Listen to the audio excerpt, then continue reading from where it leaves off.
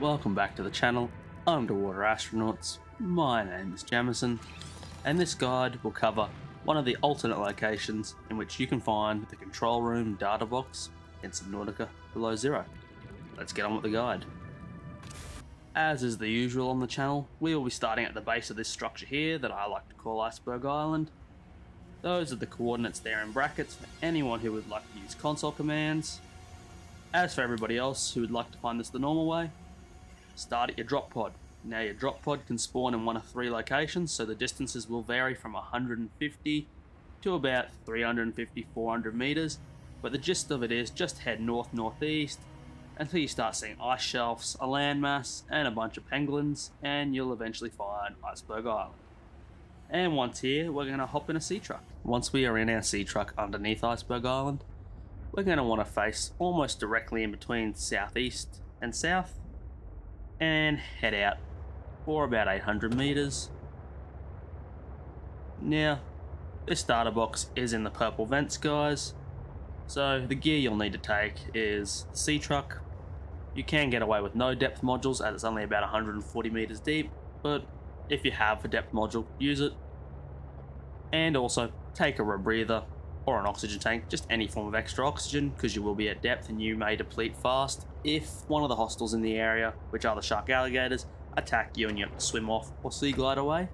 You may find yourself suffocating and drowning before you reach the surface or return to your sea truck. But other than that, standard purple vents, watch out for the shark alligators, sea truck, and some oxygen. That's about it. Very simple guide, very simple direction, very simple list of gear.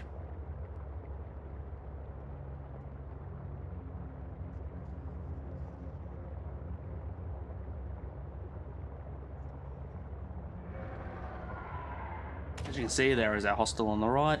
Keep an eye on him. Also, the purple vents are home to a lot of wrecks, so if you wanted, you could have also taken a scanner. That'll have probably been in the list of gear on the right hand side that's disappeared by now, but just so if you're wondering why it's there, I do mention it. Anyway, we're gonna start to descend now. Keeping a close eye on them. There's the wreckage down below. Depending on how far you are in game, there may not be things worth scanning here. But as you can see, they're not too happy that we're here. Just pull the sea truck up a little bit away. Passing 100 meters. Oxygen efficiency decreased. Hug the wall. And just there next to this flower is our data box.